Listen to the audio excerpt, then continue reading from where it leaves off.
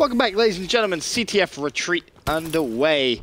OpTic, TCM, an OG 2-0 up. Of course, OpTic Nation earlier in the night 3-0'd TCM, and yes, ON playing against TK. I believe they're 2-1 down now. I believe so, and that one, it's going to be ON down 8-2 in this Detroit uplink. I will say this, Ben. We've seen TCM play this one already. If they play as slow as they did against ON, against OG, the score will be a lot more lopsided than it was. A little bit unfair. You can't play slow against OG. They will just overrun you. And, you know, some of the mistakes you see with the rotations off spawns, you just can't afford that against them. Obviously, you can't afford it against any of the top teams here in North America, but this one will be tough for them to come back from if they make any of those small mistakes. H-Shot with the ASM-1, gonna fall. Some pressure coming in now on that flag of OpTic Gaming. Judd picks it, but Krim doesn't miss a bullet. Picks up the kill, and one more play from TCM roaming around. He falls now. This is the play to watch, really. It's going to be nade shot. Going for the overextend, cutting actually back in towards circle. He play to his left and his right. Should be able to clean up Judd. Lockdown full side, turns around, finds the second. That was Shane, and now OpTic Gaming going to be able to pull this flag. No. Oh, no. Going to be shut down, and they're going to be playing from the disadvantageous side, so they really don't need to force a cap right here. You see everybody from TCM rotating back to their base, and I don't know. I feel like on this side, you really only need to send 2 people back. You don't need to send all 4. I would have liked to see Shane really overextend. We see Enable do a good job of that on this map. So he overextends, waits in the opposing team's base. His teammates pick up some kills back at the spawn. He's able to pull a flag. Enable, one of the better CTF retreat players, I feel. You always seem to make the right decision. Always. It's crazy. Just seems to know exactly where people are going to be at all times. There's Moose now rotating back to his flag. Needs something to gunfire. Scump not going to happen, but Scump does ultimately fall. Flag's been picked up once again. Gunshi trying to pick up the kill. Can't. Crib with the flag now. Realistically, this one play nade shot just needs to make sure that someone doesn't pull the flag. Going to be underneath him. It's Shane. Nade wins the gunfight. 1-0 OpTic Gaming.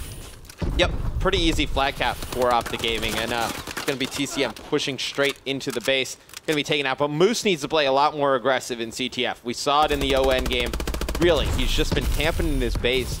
I think it might be a difference in playstyle. I mean, do you see, when you were over in Europe, obviously, slower CTF play in general? I mean, somewhat. I guess the game is so fast that if you still play it as you would Black Ops 2 or MW3, you're going to get caught out. Essentially, that's kind of the playstyle that's always been in CTF. It's kind of like slow, methodical. You post up with an AR, you try and spawn trap, you lock down certain areas of the map, your SMGs run in and pull the flags. AW's really not like that. It's a completely different game. Yeah. That was weird. Pushing each other. Yeah. This is creepy now. But TCM needs to get on the board. Going into good side in the second half for OG. They can't afford to give them a lead and good side for second half, because this one will be over quick. Play from TCM tracking back. That's Shane. And Shane running the bow again. We saw him do this earlier on. And missing a couple of shots. He's 3-11 to start off. He's just trying to find something that'll work. It's so difficult because Stumpy just ran through 2 players. Yeah. To run a sub against OpTic Gaming, it can't be fun. Still, pulling out an AR. But that it's not. And then posting up on kind of good side. Yeah, because players, you get cautious of the scoreboard. I mean, you don't want to be that guy on your team who's, 3-12. 3-12? Right. No, I'm just being real. I mean, nobody wants to do that. No, you try and get as many easy kills as possible. Obviously, picking up Scump or Krim at long range or trying to fight Formal with a sub at range with a submachine gun is not the easiest of tasks. As you're going to see Scump keep that flag alive, I believe, for OG, and he does. It's not an easy task whatsoever. And I think, coming here today, jet-lagged, probably extremely tired, something Shane does not want to try and do right now at this current moment.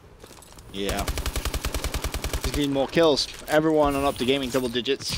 Judd, the only player, TCM, to hit that. 22 seconds left.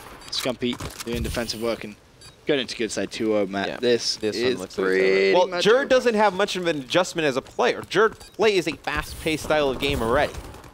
And he has pretty, good game knowledge. He has pretty good timing. I don't think he's going to be the one that needs to make the adjustment. I think everybody else is going to need to really step their play style up, get accustomed to the North American style of play. And I think they will. I mean, they're all talented players. Some of the best Europe has to offer. I would be curious, though, if that's something in the league. I think that'd be cool. Yeah, I think that would be cool as well. I think by the end of the league, this team will be in the upper echelons of teams in the league. I think they'll figure it out. They're too talented. When you say upper echelon, put like some sort of... I don't know if they'll be able to contend for a... Top 6? Top 5? What are we looking at? I think they can finish in the top 5 to 6 by the end of the league. So nothing crazy, but they'll qualify for... I think they'll qualify for the championships. I think, you look at it objectively by then, talent-wise, they can have a top 5-6 place, and can they upset somebody to make it even further? 100%. I mean, we've seen Jerd, have monster games against, top competition. I don't think that's by any stretch of the imagination that he can't do it again. It's true. And they haven't had time to adjust really at all. This is a this is a tough draw for them. That's why earlier on when we were kind of talking about it, I was like, well, I don't expect TCM to win a map. They've literally just flown here. They're going up against two very tough teams. Like, you don't have that adjustment period. They haven't had that kind of grace period. They can afford to make mistakes. Yeah. Learn from them yet. But Flag will go in. Props to Jerd and the boys over at TCM for managing to get that one. 3 minutes 50 left? Yeah. So plenty of time in this, so don't write them out just yet. Everyone from OpTic overextending, one player going to drop back. Now, Nature, he wants his gunfight, you have to pull the flag away. He's not going to be able to do so. So Formal, really, on the defensive side, big flag stop on the other side of the map. Move's going to fall, and Formal picks up a simple 2-piece. Yeah, nice play by Formal. He's going to have one more, though, to beat, and he's going to be able to pick that one up as well. So, very nice plays out of Formal. And, talk a little bit more about TCM on this night. I mean, you might not agree with me. I think this is a pretty successful night out of them. No sleep, pretty much. Coming straight off the plane, trying to play their league matches against ON and OG. Define success in this point. Like, are they going to feel it was successful? No, absolutely no, they're not. But looking at it from the outside against ON, you are going super mode in the second half of the hard points from winning that game, and Jerd dropping near 50. The S&D, you played 2-2v2s really poorly. Could have been 6-4. Then, I mean, those rounds get closer. You don't know decision-making changes and whatnot. And then the CTF, they just played way too slow. But 2-1 isn't crazy. I mean, they changed their play style, and they, play it a little bit, more how North American players play it. I think that could be a lot closer as well. This game, I think, you look at the S&D, obviously, round 11. That's as close as it can get. The hard point, no, they just were outslayed. Bad. But I think anybody, that can happen to anybody. Really they can happen to anybody against OG. It's not like it's just TCM, it's like anybody. So I think you look at their night as a whole, it's like fairly successful. Yeah, I mean, you're drawing on kind of every positive which happened, so yeah, I guess, if you look at it like that. I would have liked to see them maybe pick up one map. I think the S&D versus OpTic Gaming was one really to look at. Hardpoint versus OpTic Nation. Those were the two, and interestingly, they were the two closest ones. We talked about it. If they were going to take them, it would be those. And as expected, they went all the way down to the wire. This, though, still not over, Matt. No, and this is still a close game. I mean, we're talking like it's over. It's 2-1. OpTic just haven't really been controlling that pool side. Really relied on clutch 2-pieces coming in from the base. And this time that isn't going to happen. Shane's going to pull that flag, and this could be a tight game, man. If he gets out, if his teammates get these cutoffs mid-map, he's going to be in good shape. That battle behind him in the lobby is going to be huge, and it looks like they're going to be able to win that. And it's going to be Jerd with 2 kills in the kill feed. He's going to have one player to beat. Can he get by? And he does. So we're going to have a tie game here. Minute 15 seconds left.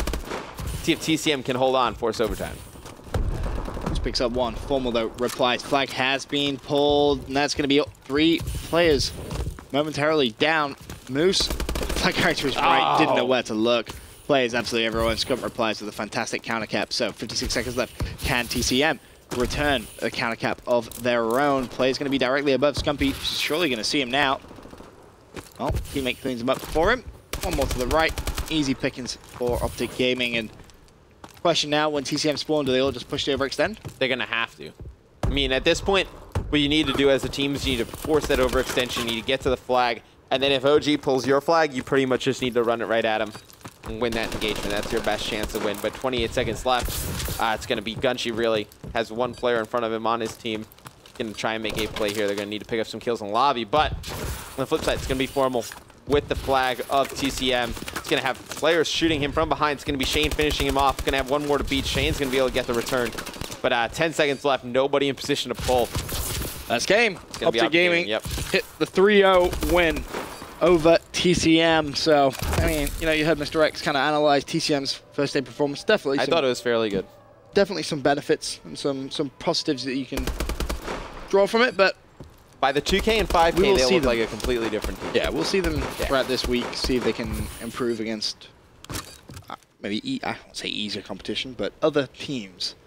No, they're going to scrim like mad, and they're going to learn a lot. I mean, of course they're going to scrim like mad, but ultimately, the league performance is what everyone's going to be judging them on. Right. So, can they manage to pick it up towards the end of the week? Curious to see the 2Ks and 5Ks. Of course, this all really just practice for Quad Champs. A big learning experience for them until Quad Champs, and after that, that's when I think you're going to seriously see that grind of, all right, well, Quad Champs is done. We've learned a lot. I feel like you're almost, it hasn't hit you that they're in the league yet. Right. At least for me, it hasn't hit me that they're going to be in the league. The league goes all the way through, you know, June, whatnot. Right. Right now, it feels like, okay, they're here for Champs. They're playing against some teams we're casting them. But then after Champs, it's going to be, okay, they're still here. They're really going to have a lot of time against these teams. This is the worry, though, digging yourself too big of a hole that you can't get out of. If you lose too many games early on, you know, we've seen it a lot of times. Yes, there have been exceptions to that rule as well, but too big of a hole. They're almost going to get a free reset, I feel like, though. They feel like after Champs, everybody's going to change teams. So you're going to have players just trying to mesh together, new teamwork. I feel like you're almost going to get... Potentially. I know what you're trying to say. And I don't want to say, like, free wins, but I want to say, like, you're going to catch easier a lot games. of teams, you know, right, trying to figure things out as well. Kind of like TK got a little bit lucky. Yep. In a sense, obviously, wasn't really just lucky. No, yeah. Had some skill, but the timing of everything worked out very much in their favor to get out of that bottom four. Who knows? We shall see. But that's going to conclude myself and Matt's coverage of the Pro League this evening. We'll be back tomorrow at 3 p.m. Eastern, mlg.tv/ESR. See you then.